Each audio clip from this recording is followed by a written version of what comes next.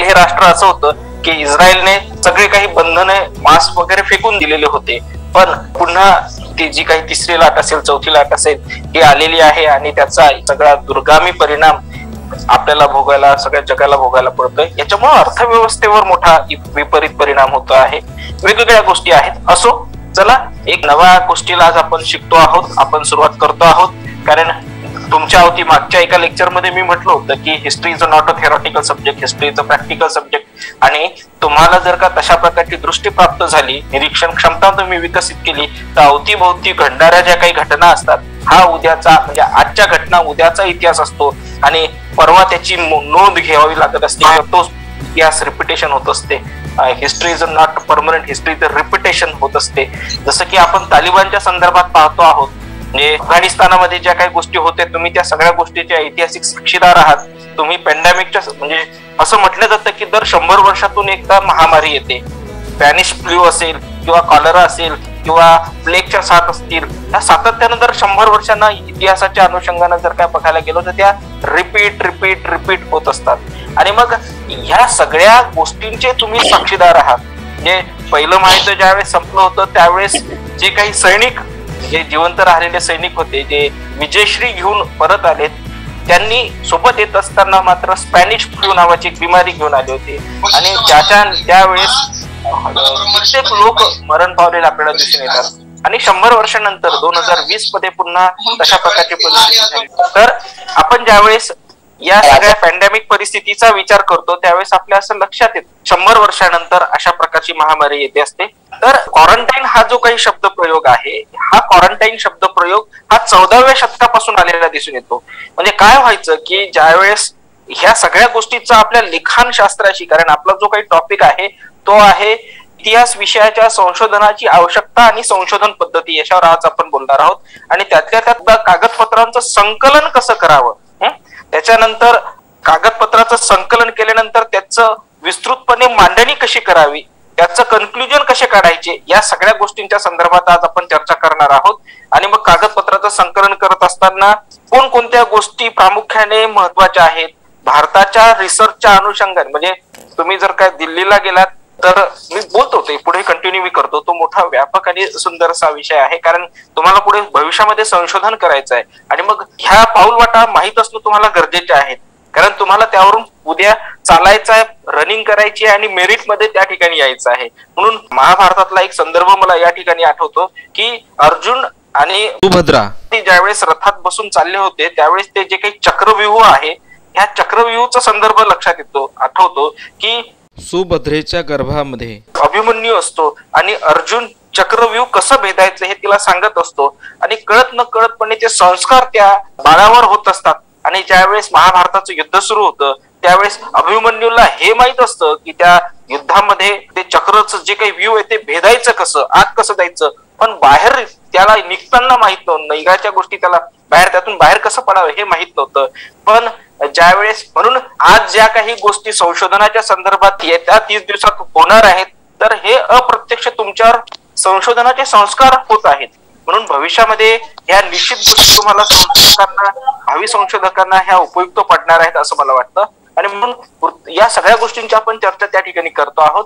आपण क्वारंटाईन ह्या शब्दाबद्दल बोलत होतो की कसं आहे की महामारी जी येत असते किंवा ही कशामुळे आली, तर सुरुवातीच्या कालखंडामध्ये व्यापाराच्या माध्यमातून किंवा युद्धाच्या माध्यमातून अशा पद्धतीने आणि धार्मिक यात्रा, सण, उत्सव वगैरे या 2-3 गोष्टीमुळेच जी काही बिमारी आहे ही पसरताना आपल्याला दिसून येते. फॉर एक्झाम्पल, सुरुवातीच्या कालखंडामध्ये आपल्याला माहिती आहे की 1453 मध्ये कॉन्स्टँटिनोपलचा पाडाव झाला आणि कॉन्स्टँटिनोपलचा पाडाव झाल्यानंतर कॅपा गुड होपला वळसा घालून वास्को द गामा भारताच्या दक्षिण टोकाला, तर झामोरिन नावाच्या राजाने प्रचंड त्याचं स्वागत केलेलं आहे. या कालखंडामध्ये आपल्याला असं दिसून येतं की म्हणजे व्यापाराच्या निमित्तानं मग जी काही अन्नधान्य आहे त्या अन्नधान्याच्या पोत्यांबरोबर गव्हाच्या असतील किंवा वेगवेगळ्या प्रकारचे जे अन्नधान्य त्याच्याबरोबर उंदरं येत असत सोबत जहाजांमध्ये. आणि मग ते जहाज ज्या वेळेस धक्क्याला लागतं किंवा बंदरात येतं त्यावेळेस त्या बंदरात, त्या जहाजात असलेले उंदरं जे आहे त्या बंदरातून पब्लिक मध्ये जातात आणि मग त्याच्या पिसूच्या माध्यमातून प्लेग हा रोग विकसित झाला, वाढला आणि याचा प्रचंड इतिहास त्या ठिकाणी आहे. मग भारताच्या म्हणजे माझा एक रिसर्च पेपर स्वतंत्रपणे याच्यावर असा होता की आपल्याला हे माहिती आहे की लोकमान्य टिळकांनी त्या ठिकाणी वेगवेगळ्या प्रकारच्या आपल्या केसरी वृत्तपत्रातून आणि मराठा वृत्तपत्रातून बातम्या मांडल्या, लिहिलं की कशा पद्धतीनं ब्रिटिश लोक हे प्लेगच्या नावाखाली लोकांच्या धार्मिक भावना असतील किंवा लोकांचं जे काही खाजगी जीवन आहे याला कशा पद्धतीने धक्का कालबोट लावण्याचं काम करत आहे. वास्तविक पाहता ज्यावेळेस एखाद्या व्यक्तीला प्लेग होतो किंवा ती साथ ज्यावेळेस येते त्यावेळेस निश्चितपणे जर का 4 खांदेवाले जाणारे नेणारे असतील तर निश्चितपणे त्यातला 1-2 जण जात असतो, इतका तो संसर्गजन्य रोग त्या ठिकाणी होता. पण एकीकडे 1898 मध्ये अशा प्रकारची पुण्यामध्ये साथ येत असताना करवीर संस्थानमध्ये राजश्री शाहू महाराजांनी मात्र वेगवेगळ्या प्रकारचे फरमान काढलेत. म्हणजे आताचे जे काही नियम आहेत हे सगळेच्या सगळे नियमावली राजश्री शाहू महाराजांनी त्यांच्या राज्यामध्ये घडून आणलेली आपल्याला दिसून येते. मग त्या कालखंडामध्ये मोरचूद नावाचे एक रासायनिक द्रव आहे ते सॅनिटायझर म्हणून वापरले जात असे किंवा म्हणजे त्या काळातल्या त्या निमित्तानं मग मौल्यवान वस्तू कोणत्या तर कोट असतील किंवा स्वेटर असतील किंवा कांबळी असतील ह्या मौल्यवान वस्तू मानल्या जात असत. मग ज्या ठिकाणी पिस्तूल झालेले आहेत त्या ठिकाणी गरम पाणी होतं असं ते सांगतात, शेणानं सारून घ्या, चुन्यानं सावरून घ्या असं ते सांगतात. आणि ज्या गोष्टी म्हणजे जसं की तलवारी असतील किंवा चाकू भाले जे काही शस्त्रास्त्र असतील याला अग्नीमध्ये जाळा असं ते म्हणतात आणि मग त्याचं निर्जंतुकीकरण होते. अशा प्रकारची मांडणी त्यांनी आपल्या त्या काळातल्या जे काही अध्यादेश काढलेले आहे शाहू महाराजांनी त्यातून आपल्याला दिसून येते. इतकंच नाही तर पुढे जाऊन शाहू महाराजांनी त्या कालखंडामध्ये जी खंडोबाची यात्रा भरायची, जेजुरीची जी यात्रा भरायची ती यात्रावर देखील निर्बंध आणलेले दिसून येतात. मग इतका मोठा निर्णय त्या काळात त्यांनी घेतलेला दिसून येतो. मात्र आताच्या परिस्थितीमध्ये आपण अशा परिस्थितीत जेव्हा जगतो आहोत तेव्हा त्याला वेगवेगळ्या पद्धतीचे रूपक देऊन राजकीय त्याला वेगवेगळ्या पद्धतीनं कॅश करताना दिसून येतात, पण हे चुकीचं आहे. इतकंच नाही तर दुसरी गोष्ट अशी सांगता येईल आपल्याला की जेव्हा लष्कर एका देशावरून दुसऱ्या देशावर आक्रमण करतं त्यावेळेस अनेक साथीचे रोग घेऊन ते येत असतात. आपण पाहतो आहोत की कागदपत्रांचं संकलन कसं करावं, कागदपत्र कुठं मिळतात, इतिहास लेखनाच्या संदर्भातले जे काही नियमावली बनवलेली आहेत त्या संदर्भात वेगवेगळे इतिहासाचे कोणकोणते विषय आहेत किंवा इतिहासाचे कोणकोणत्या पद्धतीने इतिहासाचं लेखन केलं जातं. कालच्या व्याख्यानामध्ये आपण पाहिलं की वसाहतवादी इतिहास प्रवाह, राष्ट्रवादी इतिहास प्रवाह, मार्क्सवादी इतिहास प्रवाह आणि सबाल्टर्न इतिहास प्रवाह अशा प्रकारचे 4 इतिहास प्रवाह मागच्या तासाला आपण पाहिले. वसाहतवादी इतिहास प्रवाह म्हणजे काय तर ब्रिटिश लेखकांनी निर्माण केलेलं साहित्य म्हणजे वसाहतवादी इतिहास प्रवाह आहे. त्यानंतर वास्तविक पाहता ब्रिटिश इतिहासकारांनी इतिहास लिहित असताना भारताच्या संदर्भात भारतीय लोक ग्रेट होते अशी त्यांची मनोभूमिका बिलकुल नव्हती. तर भारतीय लोक हे निम्न दर्जाचे आहेत आणि आम्ही त्यांच्यावर राज्य करण्यासाठी आलेलो आहोत, आमची संस्कृती ही भारतीयांपेक्षा श्रेष्ठ आहे असं त्या ठिकाणी म्हटण्यात त्यांचं दिसून येतं. त्यानंतर आहे वसाहतवादी इतिहास प्रवाहाला उत्तर देण्यासाठी राष्ट्रवादी इतिहास प्रवाह, कारण ब्रिटिशांनी शिक्षणाची कवाडे विशिष्ट कम्युनिटीसाठी विशिष्ट वर्ग समूहासाठी उघडली नाही तर ती आम पब्लिकसाठी उभी केलेली. कसं असतं की काही गोष्टी करत असताना चांगल्या आणि वाईट गोष्टी होत असतात.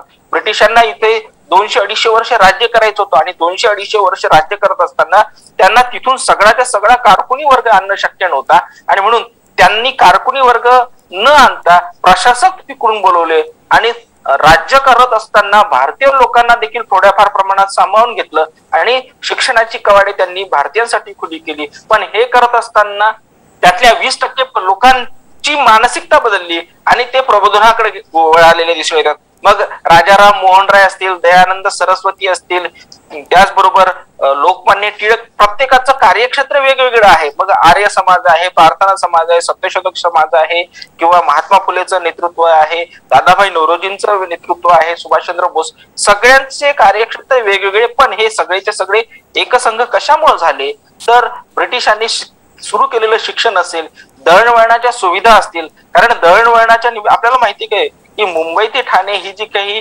रेल्वे धावली ही मुंबई ते ठाणे ही जी रेल्वे होती 1853 मध्ये धावली आणि धावत असताना मात्र त्या कालखंडात वेगवेगळ्या प्रांत म्हणजे आता जसं आपल्याला 3 टायर एसी, 2 टायर एसी किंवा जनरल बोगीज वगैरे लालू प्रसाद यादव ज्यावेळेस रेल्वे मंत्री होते आणि 2008 मध्ये त्यांनी पोस्टल ग्राउंडला येऊन नांदेड यवतमाळ वर्धाचा कोनशिला समारंभ केला होता त्याच वर्षी, तेव्हाच त्यांनी जनरलच्या डब्यामध्ये कुशन लावायला सुरुवात केलेली आहे. म्हणजे नरम जे काही गादी सारखं असेल ते, याच्या पूर्वी फक्त पाट्या टाकलेल्या असायच्या. ब्रिटिशांच्या काळातल्या जर का रेल्वेचा आपण अभ्यास केला तर त्या काळात इतकी काही फॅसिलिटीज नव्हती. मग आंध्र प्रदेशचा माणूस असेल, मध्य प्रदेशचा माणूस असेल, पंजाब मधला माणूस असेल, तिकडं मेघालयातला माणूस असेल, हा सगळ्या रेल्वेच्या डब्यात बसायचा आणि त्यांचं कम्युनिकेशन कसं व्हायचं. कारण आपल्याला माहितीये की आपण ज्यावेळेस सोबत सहवासात असतो त्यावेळेस हळूहळू म्हणजे रेल्वेच्या डब्यात आपण ज्यावेळेस बसतो त्यावेळेस सुरुवातीला एकमेकाला आपण विरोध करतो, कारण त्याला आपल्याला जागा द्यायची नसते. पण हळूहळू मात्र मिक्स होतं आणि नंतर एकमेकांनी जे काही शिदोरी आणली असेल ती देखील शेअर केल्या जाते. मग हे जर काय आपल्याला आता पाहायला भेटत असेल तर निश्चितपणे त्या काळात देखील ब्रिटिशांनी त्यांच्या स्वार्थासाठी जी काही दळणवळणासाठी रेल्वे उभी केली होती त्याच्या माध्यमातून देखील कम्युनिकेशन सुरू झालेलं दिसून येतं. त्याच्याच माध्यमातून लोक एकसंघ झालेत आणि लोकांच्या मनामध्ये ज्यावेळेस त्यांनी पाश्चात्य साहित्याचं वाचन केलं, पाश्चात्य साहित्याचं वाचन करून आपल्या असं लक्षात येतं की तिकडचा जो काही राष्ट्रवाद आहे, नॅशनलिझम आहे, त्या देशात कशा क्रांत्या झाल्यात. मग मॅझिनी असेल, हिटलर असेल, मुसोलिनी असेल किंवा ज्या काही युद्ध होतात, लढाया होतात, त्यांचं सगळं त्यांनी वाचन, अध्ययन, अभ्यास केला. आणि मग भारताच्या संदर्भात त्यांनी भारतातला धर्म असेल, संस्कृती असेल, भारतातलं तत्वज्ञान असेल याचा विचार केला आणि मग तुलना केल्यानंतर ते त्यांना श्रेष्ठ वाटायला लागलं आणि मग त्यातून काही लोक पुढे आलेले आपल्याला दिसून येतात आणि त्यातूनच मग सामाजिक प्रबोधनाचं युग भारतात सुरू झालेलं आपल्याला दिसून येतं. कागदपत्राचं संकलन करत असताना इतिहासाच्या संदर्भात मी बोलेल की आर्काइव्ह असतात वेगवेगळ्या प्रकारचे, आणि जसं मुंबईला आर्काइव्ह आहे, कोल्हापूरला आर्काइव्ह आहे, पुण्याला पेशवे रुमाल म्हटलं जातं, पेशवे दप्तर आहे, नागपूरला आर्काइव्ह आहे, भोपाळला आर्काइव्ह आहे किंवा कलकत्त्याला आहे, दिल्लीला आहे, मद्रासला. म्हणजे ब्रिटिशांच्या कालखंडामध्ये जे काही त्यांनी प्रांत म्हणजे विभाजित केले होते त्यांच्या सेंट्रल ठिकाणी कागदपत्रांचं संकलन करून ठेवलेलं आहे. मुंबईला जे काही एल्फिन्स्टन कॉलेज आहे त्या एल्फिन्स्टन कॉलेजमध्ये पहिली, दुसरी, तिसरी, चौथी अशी मोठमोठ्या इमारती बनलेल्या आहेत आणि तिथे ओरिजिनल कागदपत्र, ऐतिहासिक दस्तावेज त्याला सॅनिटाईज करून ठेवलेलं, त्याला उधळी लागणार नाही याचे पद्धतीनं काळजी घेतलेली आणि त्याचं संकलन करून ठेवलेलं आहे. म्हणजे जे काही आर्किओलॉजिकल सर्वे ऑफ इंडिया आहे जे उत्खनन करतं ती एक वेगळी ब्रँच, आणि जे काही कागदपत्र आहे त्याचं संकलन करते ते आर्काइव्ह. अशा प्रकारे जर का तुम्हाला या विषयात संशोधन करायचं असेल तर दिल्लीला नेहरू म्युझियम आहे किंवा दिल्लीला नॅशनल आर्काइव्ह आहे, 6 मजली इमारत आणि अशी भव्य दिव्य इमारत. मग त्यावेळेस भारतीय संशोधक आणि विदेशी संशोधक यांच्यामधला फरक आपल्याला दिसून येतो. मग तो टेक्नॉलॉजीच्या बाबतीतला असेल, लॅपटॉपच्या बाबतीतला असेल, इंटरनेट किंवा फॅसिलिटीच्या बाबतीतला असेल किंवा दीर्घपणे एखाद्या गोष्टीचा अध्ययन, अभ्यास करत असताना ते लोक तासनतास तिथं बसून राहतात आणि लिखाण करतात, त्याचं मुद्दे काढतात. आणि आपले जे काही संशोधक असतात ते फक्त ते पाहण्यासाठी जातात, थोड्या वेळ बसतात आणि नंतर वापस येतात. कारण संशोधन ही लॉंग फेनॉमेना असते. 1 वर्ष, 2 वर्ष, 3 वर्ष, 4 वर्ष असे कित्येक वर्ष चालेल अशा प्रकारची संशोधन ही प्रक्रिया असते. म्हणून संशोधनासारखी कठीण किचकट गोष्ट कोणती नाही. आणि म्हणजे तुम्हाला जर का चांगलं संशोधनाचं मराठीतलं पुस्तक जर का हवं असेल तर एक अमेरिकन विदुषी आहे गेल ऑम्वेट म्हणून, त्यांचं वसाहतकालीन सांस्कृतिक बंड हे विघात दिघेंनी भाषांतरित केलेलं पुस्तक फार सुंदर आहे.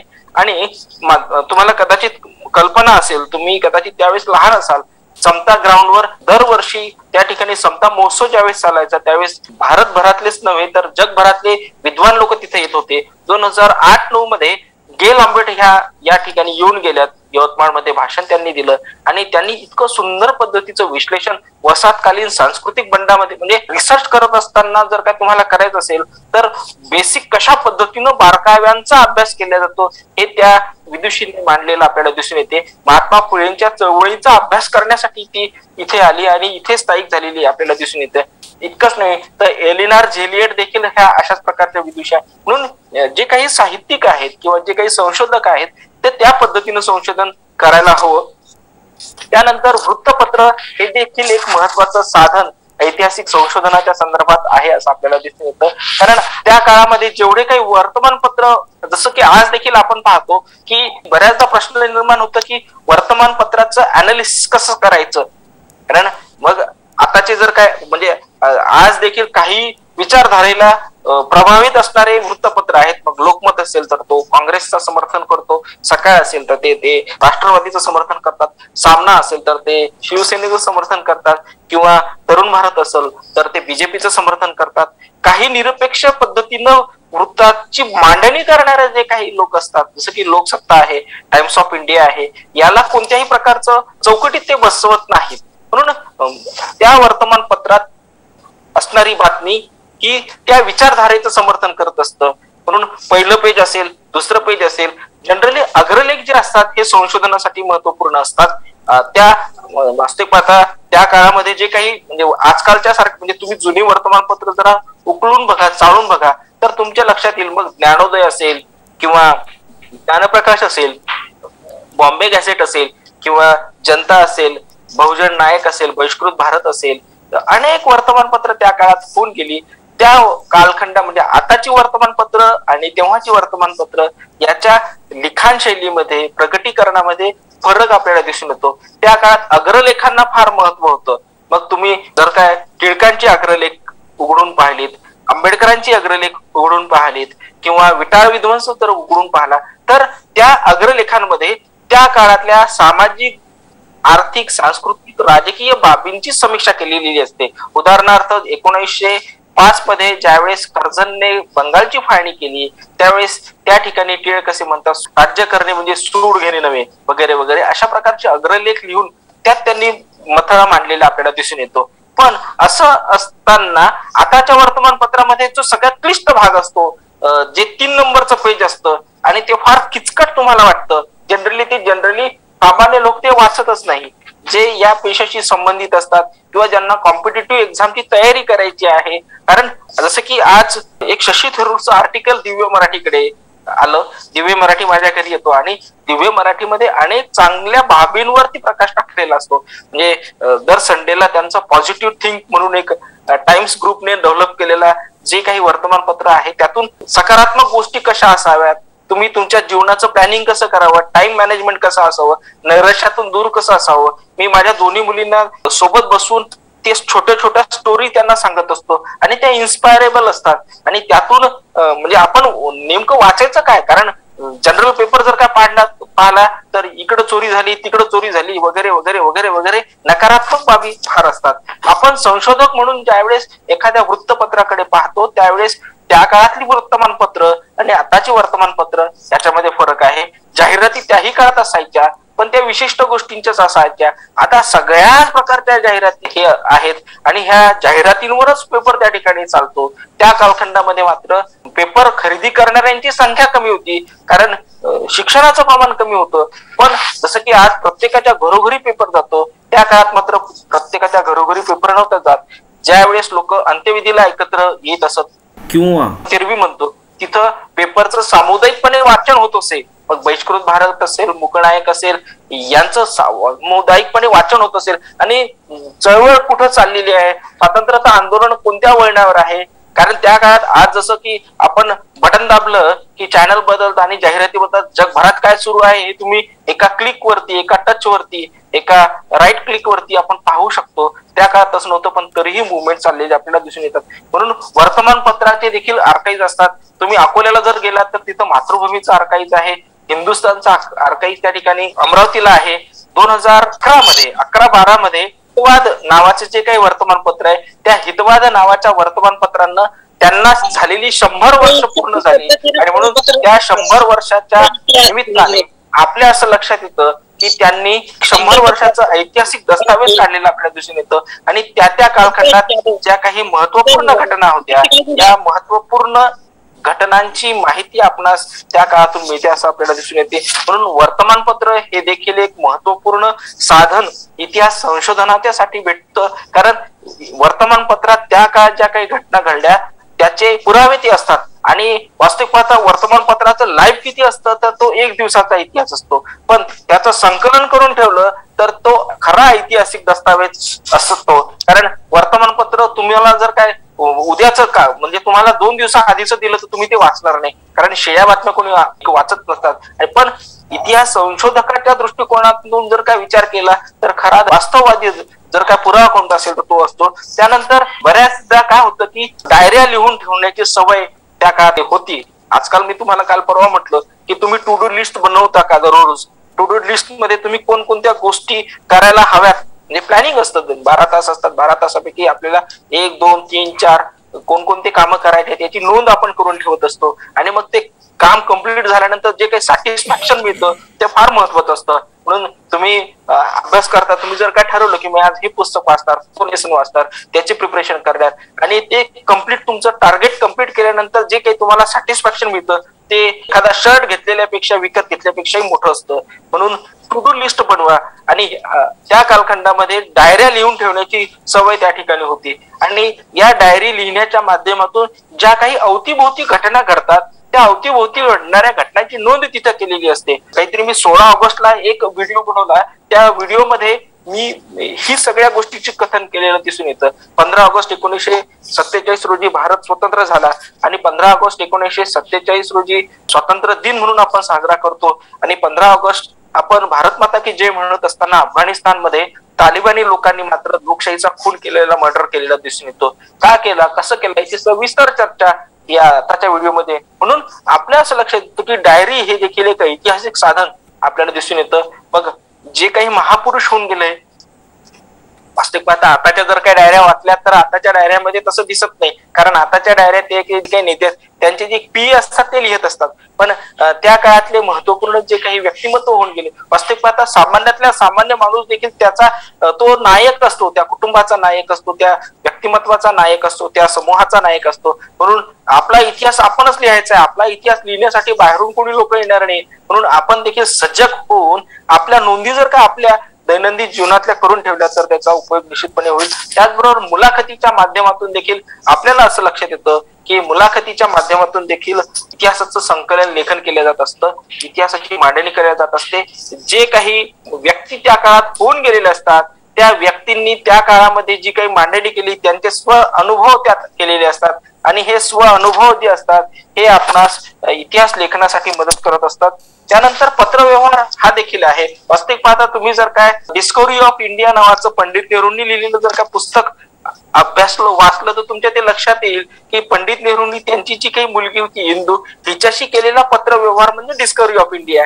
आणि हे कुठं लिहिलं तर हे पुस्तक त्यांनी आपल्या असं लक्षात येतं की अहमदनगरला जे त्यावेळेस त्यांना तुरुंगात टाकण्यात गेलं होतं त्यावेळेस त्यांनी त्या तुरुंगात बसून त्या ठिकाणी पुस्तकाची निर्मिती केली आणि भारताचा एक मोठा ऐतिहासिक ठेवा निर्माण झाला.